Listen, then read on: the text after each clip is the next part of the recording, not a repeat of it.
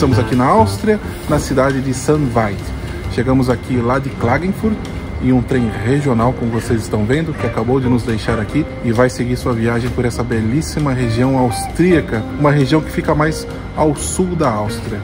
E essa cidade tem os seus predicados, é uma cidade pequena, de cerca de 12 mil habitantes, mas ela guarda uma história muito especial aqui com a região da Carinzia ou Kärnten em alemão. Então, vamos lá.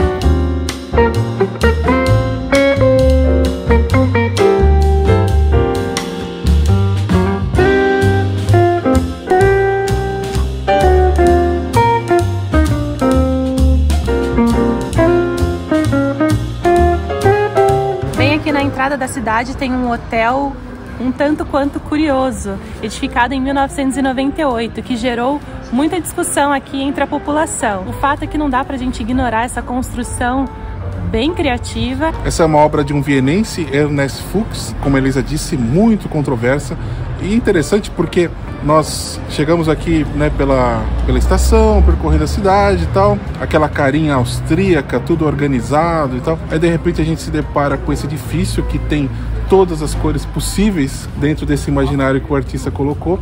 É um edifício que foi construído até recentemente, né, 1998. Eu digo recentemente pra gente, né? Muita gente pode assistir esse vídeo e falar, eu nem tinha nascido. É uma coisa que a gente pode deixar pra lá.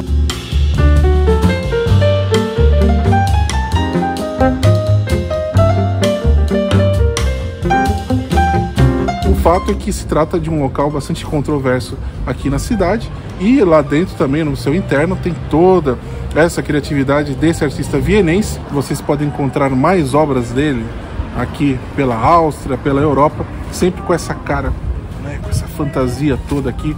Difícil a gente definir um estilo arquitetônico, né, nesse local. E marca aqui a entrada da cidade com bastante cor, com bastante alegria. Uma coisa que nós sempre fazemos quando visitamos uma cidade é passar no centro de informações turísticas. Aqui é bem na porta da cidade, na porta do centro antigo, e fomos muito bem recebidos com um material bem completo. Tinha inglês, italiano, com todas as informações turísticas também, e o atendimento excepcional. Então agora a gente está muito mais preparado para a nossa visita.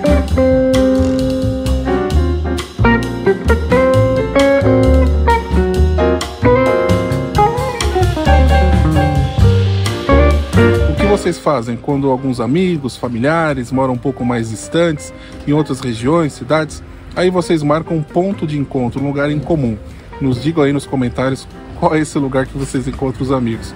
Bom, na época dos duques, do pessoal aqui que habitava aqui na região da Carinzia, ou no Tirol, ou lá para Viena, enfim, Sankt Veit era um ponto de encontro para esse povo todo. Olha só que interessante. Então, eles meio que achavam aqui uma região mais centralizada dentre os domínios austríacos e se encontravam aqui para tomar um café, um chá. Felizmente, nessa época ainda não havia as redes sociais e eles conversavam sobre tudo e de todos. Ela ficou muito conhecida por ser um ponto de encontro. Então, apesar de pequena, a cidade é muito importante porque aqui foi a primeira capital da Carinzia. Então, a primeira capital de região, aqui de Kärnten. Olha só que interessante essa pequena cidade. Hoje a capital fica aqui próxima, em Klagenfurt, onde nós estamos hospedados e mostramos para vocês ao vivo uma live no mercadinho de Natal. Depois vocês podem assistir essa transmissão. O fato, pessoal, é que a cidade ainda guarda muitas marcas desse passado, principalmente em seus edifícios.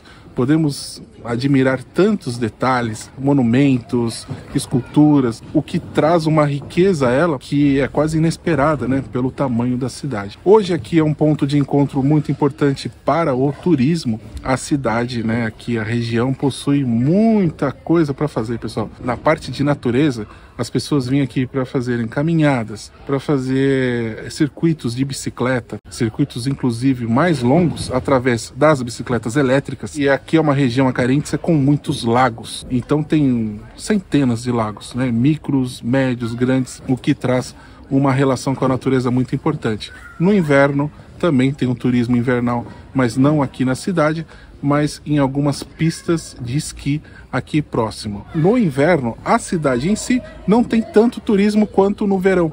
Interessante, porque nós observamos alguns museus que só abrem entre abril e outubro. Então a cidade não recebe tanta gente, o que pra gente é uma maravilha, pessoal, porque nós podemos usufruir aqui da cidade junto com os moradores. Um clima bastante tranquilo, a cidade facilmente acessível através da linha ferroviária, que é o que nós utilizamos sempre, vocês sabem. Então você meio que vive aqui, né, o cotidiano local. A cidade tem a sua tranquilidade e a sua beleza, para você ir curtindo aos poucos, dar uma paradinha, tomar um bom café. Os austríacos têm uma tradição no café, no chá, que é algo assim muito alto.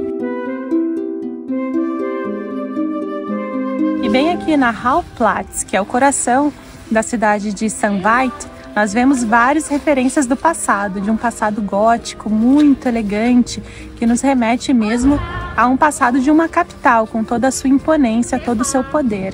E aqui tem o Palácio do desculpa, gente, a gente está na Áustria agora. Aqui a gente tem um edifício onde se localiza a prefeitura da cidade, super elegante, com muitos elementos do gótico na sua fachada. Parece que o interno também é igualmente interessante.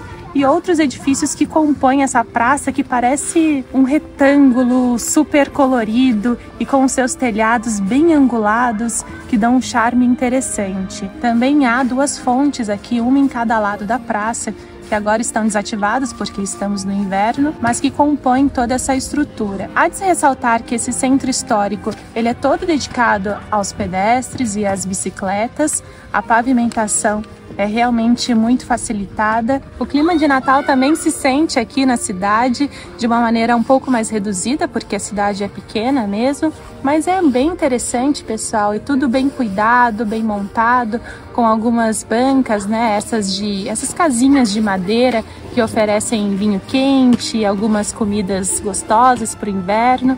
E também alguns restaurantes aqui que compõem toda essa parte do centro histórico. Nós passamos também pela catedral da cidade, que é muito bonita, muito imponente. Ela não fica exatamente aqui na praça principal, mas bem do ladinho. Dá para fazer tudo a pé, é bem gostoso.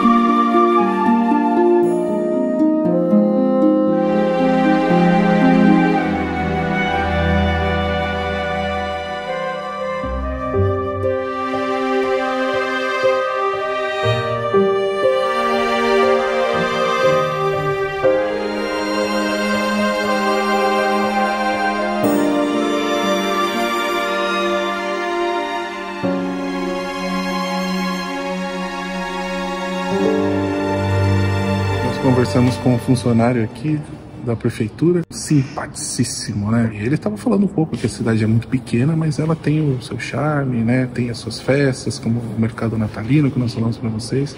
E ele comentou que visitou também o Brasil, Foz do Iguaçu, Rio de Janeiro, as belezas aí também do Brasil. E ele tirou uma foto nossa. Ah, sim, vocês vão ver aqui.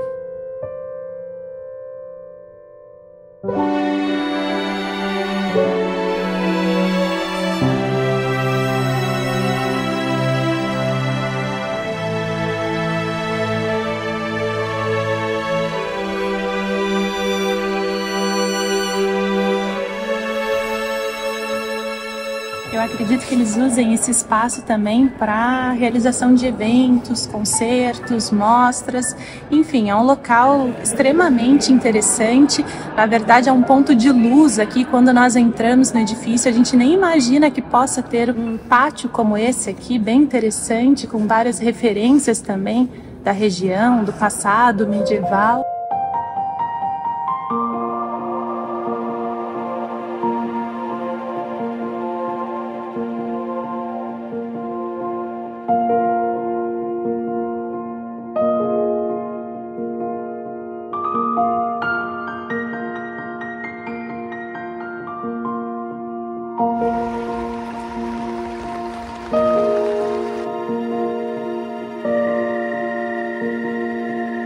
Como geralmente nós acabamos fazendo durante nossos vídeos e também durante os nossos passeios que nós não filmamos, isso é um hábito que a gente tem de viagem já há muito tempo, que é sair do centro histórico e conhecer um pouco mais os arredores, né?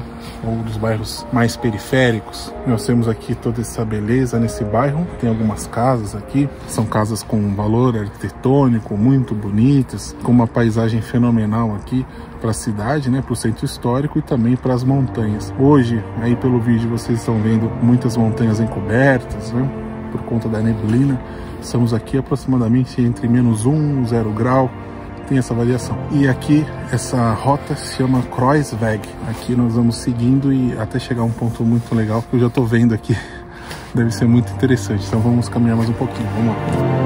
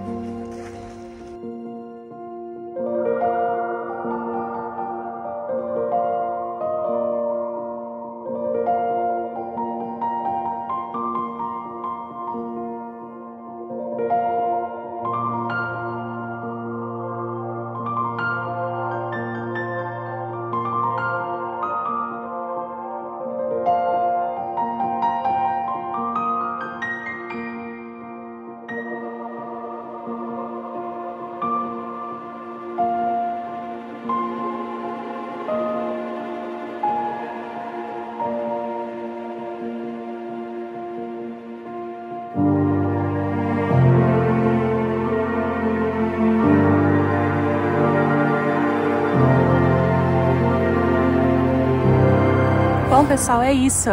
Nós vamos agora apreciar ainda mais essa bela vista, esse belo panorama aqui de Sankt Veit, esse fim de tarde maravilhoso, gelado, mas muito prazeroso. Espero que vocês tenham gostado desse nosso giro aqui na pequena Sankt Veit. Voltaremos, com certeza. Muito obrigada a todos. Grazie mille.